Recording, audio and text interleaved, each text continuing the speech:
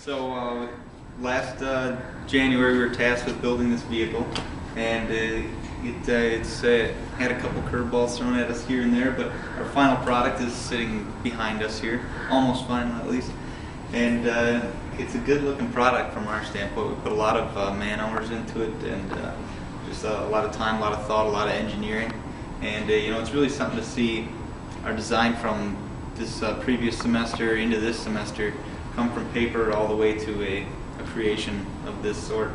And you know what, it's pretty close to how it looks on paper too, so that was probably the most impressive part.